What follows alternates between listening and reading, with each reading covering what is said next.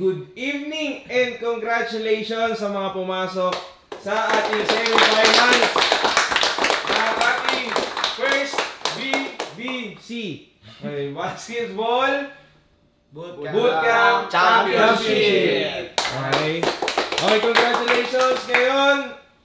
October 31.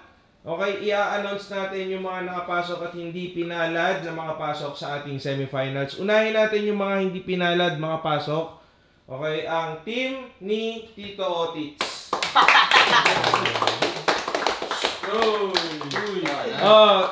Tanungin natin si Tito Otits kung ano yung masasabi niya na kulang pa or need nilang i-improve para sa mga susunod pang liga. Actually, madami.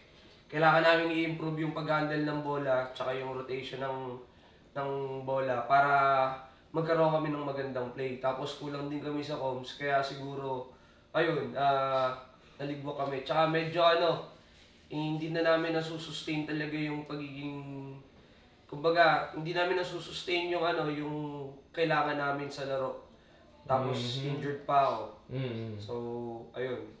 Siguro, pero enjoy naman kasi nakapag-participate as perform pa ng gano'n. Sa tagal nating walang exercise. Sakit lang sa balakang talaga, pero all goods. At sa mga katin ko, congratulations pa rin sa ating Team Otits. Ngayon naman, ang mga nakapasok sa ating semifinals, unahin natin. Ang unang maglalaban ay ang Team Boss Bert versus Team Boss Troy dyan. Okay, pangalawa naman ay ang Team Kuya Inzay versus Team Boss Ares. Okay, hindi pa dyan nagtatapos ang lahat bago tayo pumunta sa ating semifinals, bago tayo maglaro. Ngayong gabi, okay, inuulit ko, date ngayon, October 31, is awarding din natin.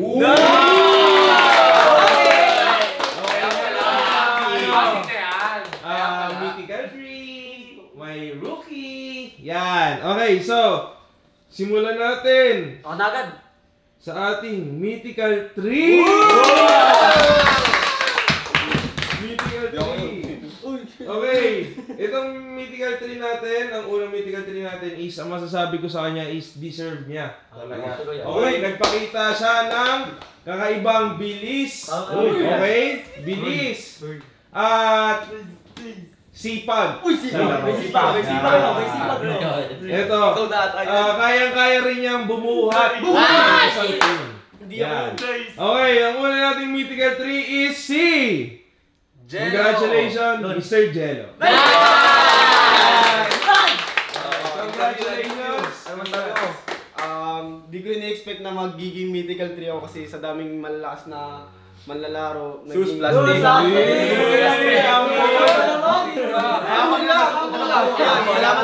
Salamat pa rin sa BBC na Paligan ni Sob. Congratulations. Okay. Next naman natin is ang ating pangalawang Mythical 3. Okay. Ang malupit dito, itong pangalawang Mythical 3 natin is kaparehas din nung nauna. Kaparehas din siya ng bilis. Ito, at kilala siya bilang perimeter. Okay. Kilala sa natin yan.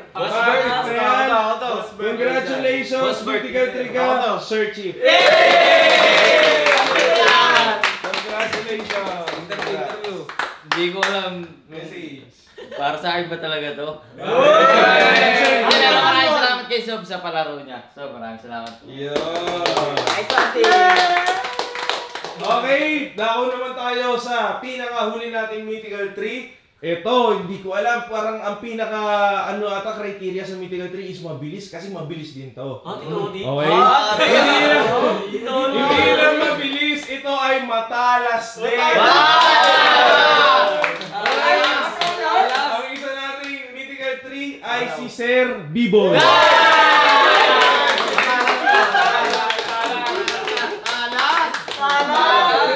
Talas nga! Ang talas mo, ano message?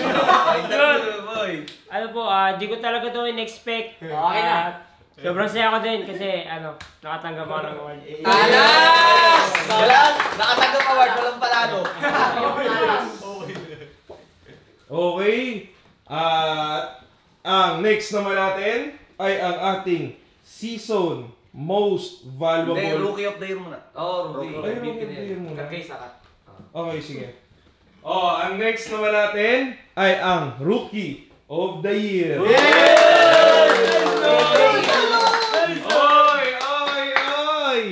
Ito yan. Etong Rookie of the Year natin, etong Audits yan. Babagiging nga. Apat na po nagagawa sa isang. Hulaan nyo ha. Rookie. Etong Rookie of the Year natin is nagpapakita siya ng galing sa kanyang shooting. Ay, Shooting! Mga shooter natin dyan!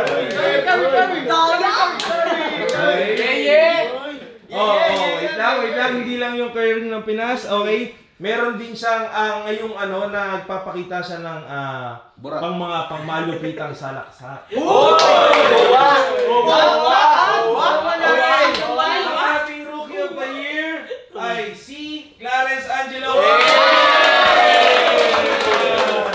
Rookie of the Year. Ako dapat MVP. Message. Ako dapat MVP kaso si Aris Epal. Salamat, alam ko naman deserve ko to. Lalo na tataka ng mga kalaban ko tsaka ako talaga pinaka-shooter dito. Maraming salamat sa Award 150. Thank you so much. Bye, si Clarence kausap eh. Medyo nadulas si boss. Ba't ka naman nag-spill? Sa season, most valuable player. MVP. Babagitin natin ang criteria. Itong player na to ay nakitaan natin ng kanyang sipag. Saka talagang kalabaw na kalabaw.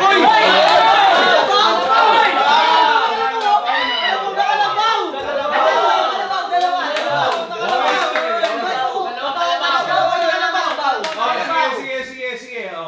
Para hindi tayo magkalituhan, magaling siyang mga labaw ng kalabaw.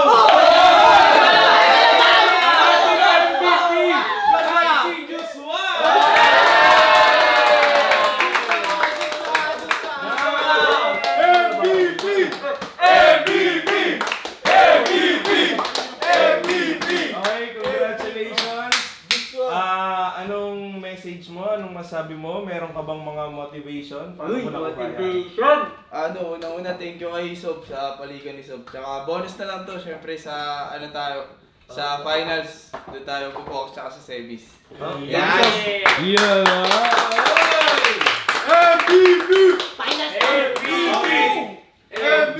Congratulations!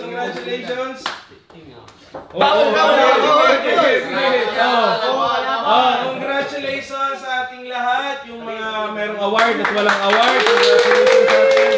Okay, magkita-kita ulit tayo sa ating semi-finals. Bakbakan na, let's go!